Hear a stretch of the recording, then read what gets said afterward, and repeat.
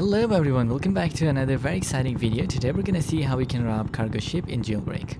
Now to rob cargo ship you need a helicopter, and there are three different type of helicopters in Jailbreak. First there's this army heli.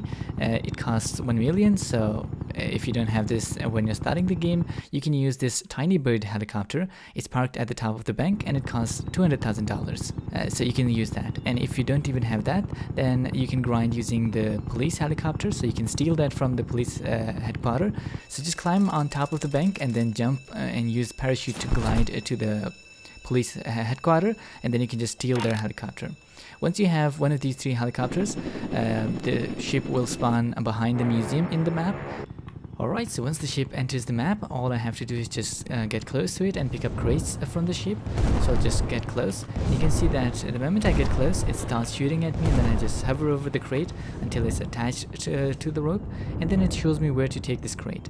So I have to go to the port, and there's this building that opens up, and I can drop the crate inside to get the money. So I'll just quickly fly to the building here, and then you can see it opens up. And then I just align the crate and press G button on my keyboard to drop it inside the building. And we can rob this twice, and you can see every time you rob it you'll get somewhere close to $7,000. So that gives you a lot of money. It's one of the most highest money in Jailbreak robberies.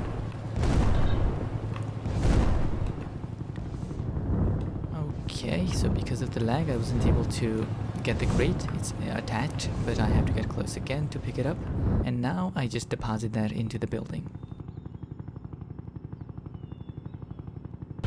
So that's how you can rob cargo ship in Jailbreak.